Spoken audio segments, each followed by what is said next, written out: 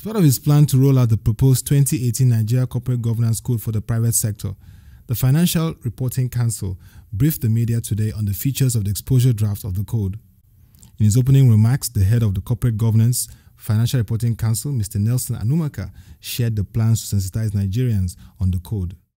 We invited you here today to solicit your unflinching support in ensuring that your medium covers the series of public hearings, like I told you right now, in the 6 geopolitical zones plus FCT, Abuja, and also disseminate same to the public as soon as the hearings take place in order to help us reach our target audience. Executive Secretary and CEO of the FRC, Mr. Daniel Asopakai, gave further insight on the 2018 Corporate Governance Code. What the code contains are 28 principles of corporate governance, which we believe that public interests and similar entities in Nigeria should adopt or apply in running their enterprises. So those 28 principles are the core of the code. The code also includes about 230 practices. The practices are the how companies should implement the principles. So you take each of those 28 principles. There are a number of practices that have been recommended in the code as to how companies may, or the steps companies, or the things they can do to ensure they are imbibing those principles in their governance arrangements. And if you recall, one of the reasons why we're doing this, or working towards a national code, is that Nigeria, as an economic entity, competes with other countries for investment capital, okay? And investors will be attracted to environments where internationally agreed standards and codes are observed. So it's therefore important, therefore, that when we are benchmarked or assessed against other nations, investors can clearly see how well we rank. So we believe having a national code that a lot more of our commercial enterprises adhere to increases or enhances national competitiveness generally. So while the code is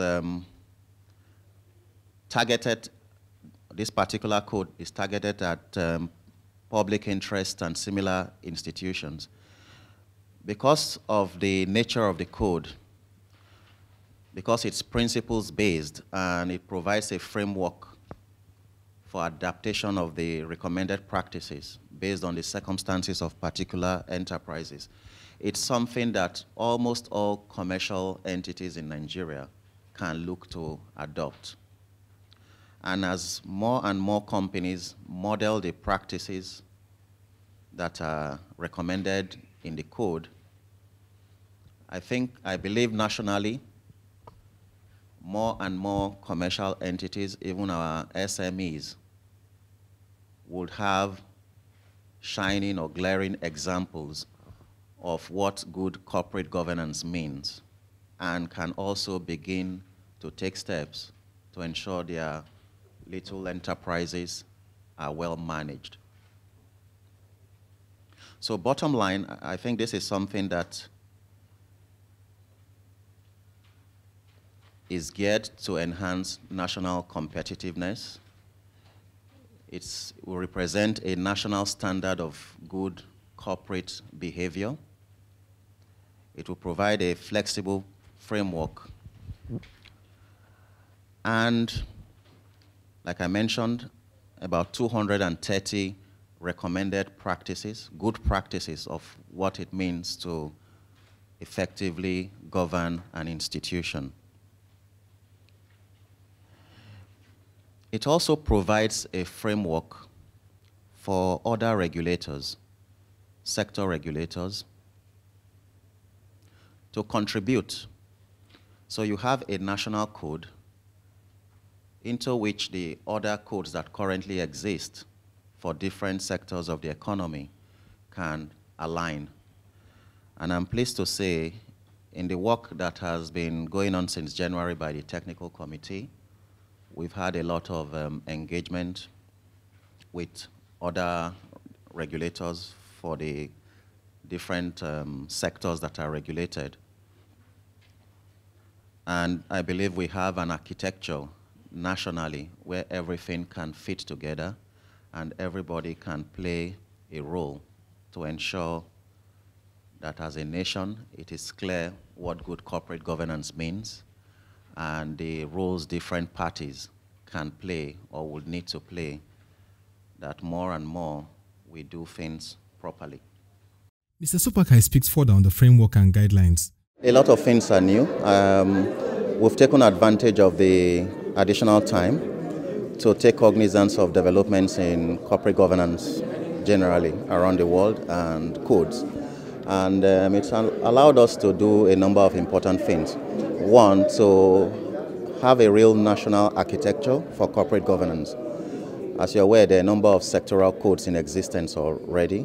So we do have a framework now where both the national code and guidelines from sector regulators on corporate governance can coexist. Okay?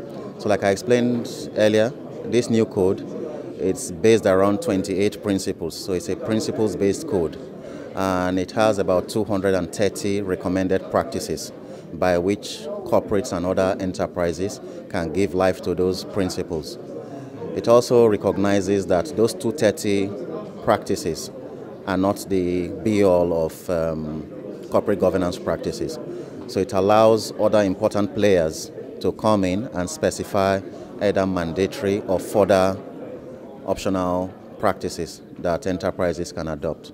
You know, UK has a very strong corporate governance code. We know of the US and others. So what other claims, considerations were taken in looking at the fact that you want to really have a robust but very, very sophisticated, attractive corporate governance code for the economy?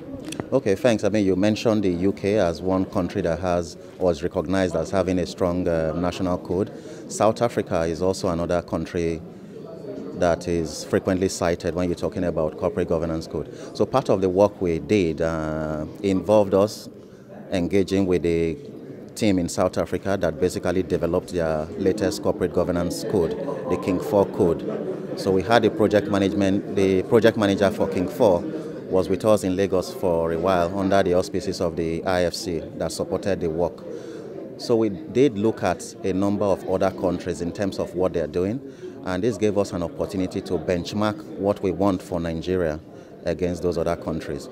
You know, as you are aware, the degree to which a country or in a country to which we comply with internationally agreed codes and standards has an impact on the amount of financial investment you are able to attract. So we believe if we implement this properly, Nigeria, looking at as an economic entity, will be better perceived by investors as a destination where things are done properly in terms of how companies are governed.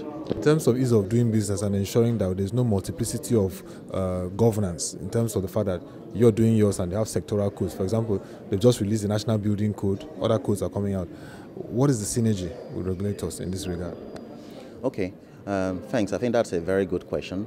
The way we're looking at this, even though FRC is driving the development of a national code, it's not really an FRC code. It is the national code. It's Nigeria's code.